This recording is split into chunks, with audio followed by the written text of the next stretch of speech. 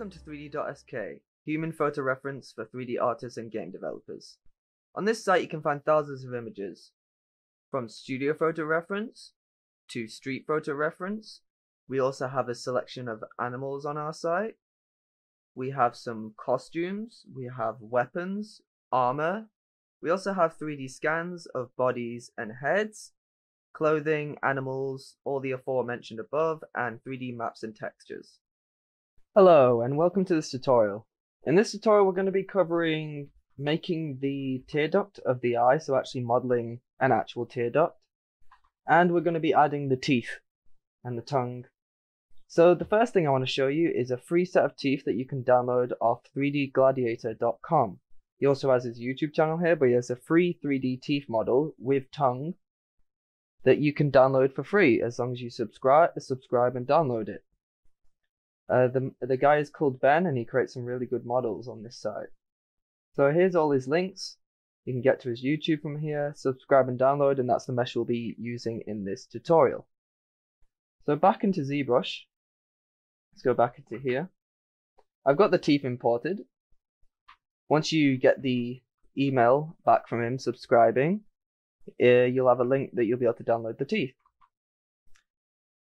If you have any trouble with that, let me know, or go to his YouTube channel or contact him to find out how to download it. It's fairly easy though. You just go into your email, subscribe, go to your email. You should get a second email link once you've confirmed your subscription, and then you should get another email link with all the downloads to all these different files. So what I want to do is I want to copy and paste all these to my other mesh. So let's just go here, back to this, go to this one, copy, paste, copy, paste, copy, paste, copy, and paste. Let's just see the size relevance of these. Let's see what size they are.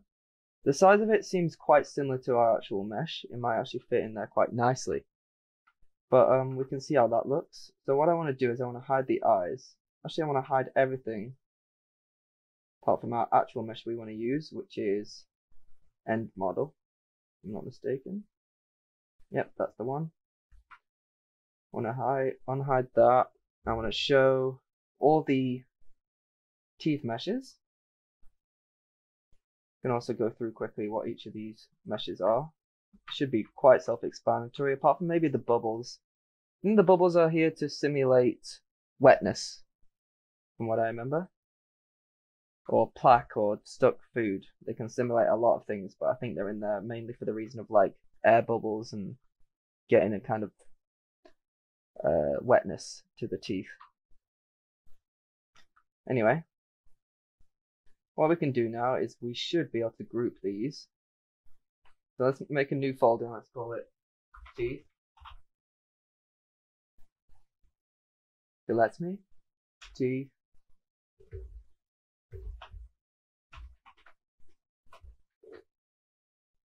Move that into there, move that into there.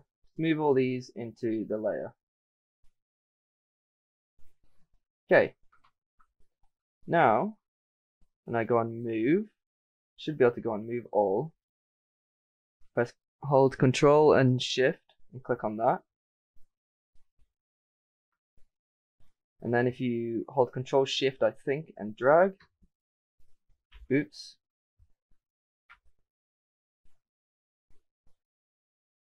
See, that moves over only that. And then if we Control Shift and click on the outside of the mesh, then it's going to invert the selection. So now we move all these meshes together.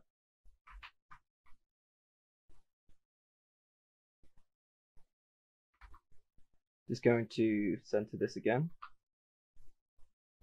I think it might be a little bit too big for our mouth, but we can see.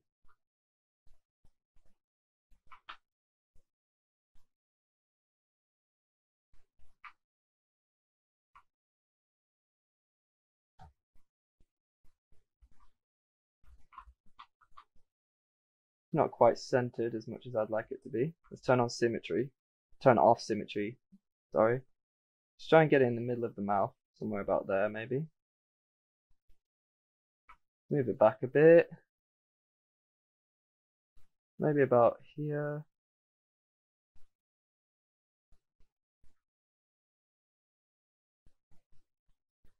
Can't really see very well. Move it to about here.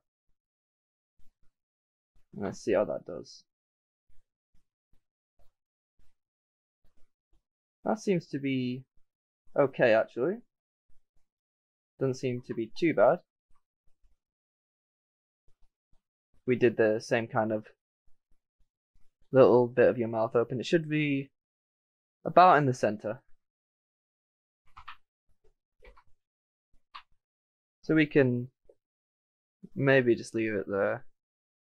Just having a look at my own, maybe a bit more up.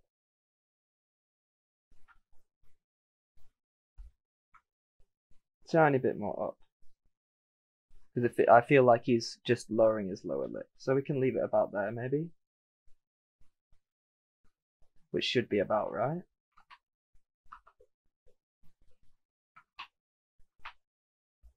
Could maybe move it a bit forward if we wanted to.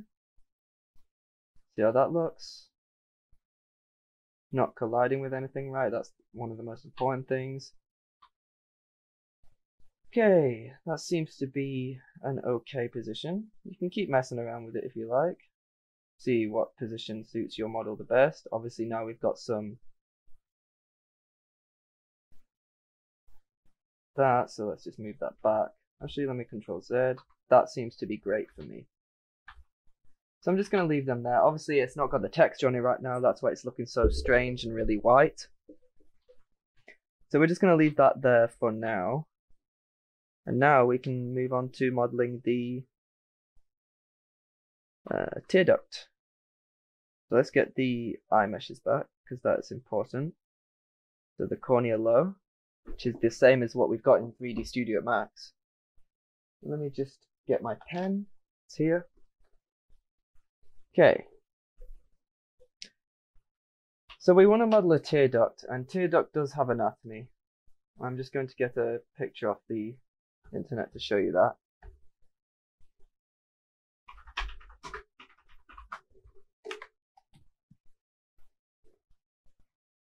Let me just find a relevant picture. You should be able to see that it's got two,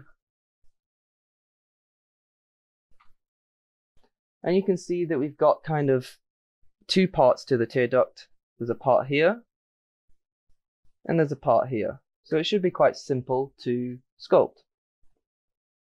So let's just go back to ZBrush.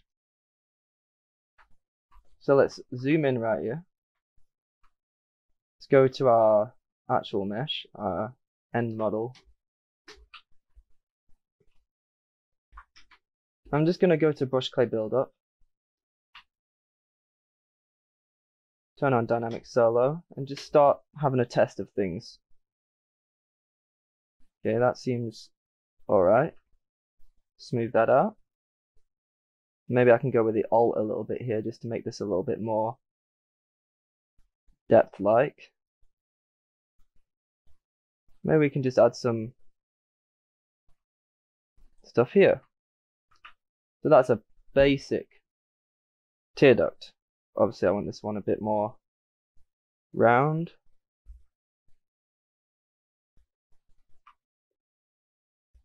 Don't want it so straight, you kind of want to smooth it out a little bit, but what we can do is we can go in and brush down standard, kind of split them up a little bit more. See how it looks like with the eye. Looks fine with the eye, apart from that it should just mesh with it a tiny bit more, perhaps.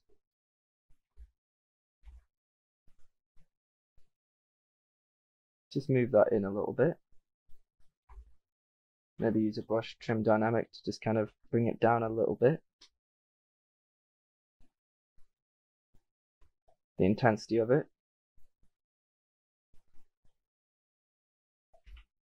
Might go back to brush down standard and just kind of bring this down a little bit more.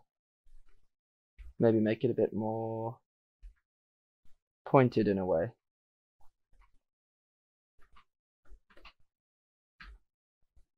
Smooth it out a bit.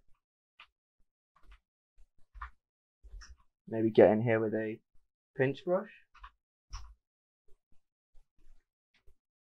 Kind of pinch it together a little bit.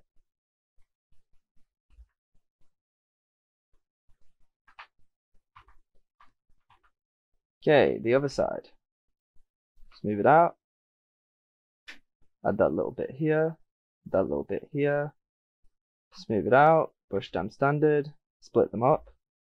Some people have a more obvious split or a line there. Some people have a little bit less. Varies from person to person. Just going to inflate a little bit.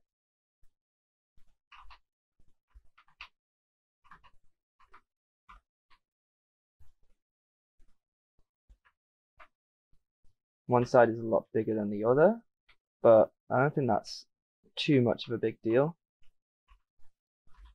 I do want to kind of move this back though. I'm not sure what just happened. I think I might have clicked on another mesh. Do here is try and move this kind of back into the eye socket a little bit more, like so. Just a little bit.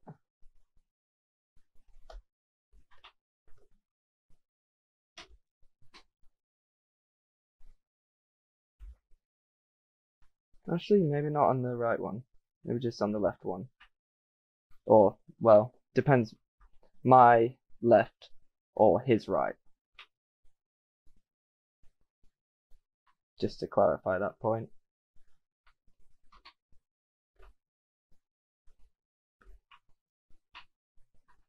Okay, so that's the basic idea behind a tear duct.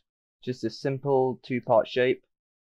What you could do is you could go in here and you could try and kind of make it look like it overlaps, like so, and that just adds that little bit extra that you kind of want to make it look realistic, if you can see. So it looks like it's kind of underneath the eyelid.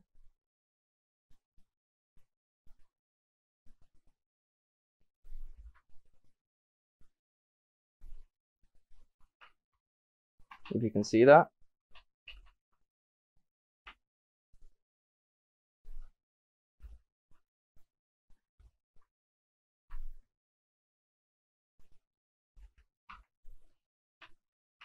So that's it for this tutorial. So I showed you how to add the teeth, where you can get a teeth model from. We would model the teeth ourselves in this tutorial, but the teeth can be quite a long process because you have to model each individual tooth and you have to go over a lot of tooth anatomy. So we're just going to be using a downloadable one in this tutorial, and then in future tutorials we'll show you how to model teeth, because for the most part these teeth are great for any character you're going to create, especially when we apply the texture. You'll see for any character they're pretty much great and you can edit the texture and stuff.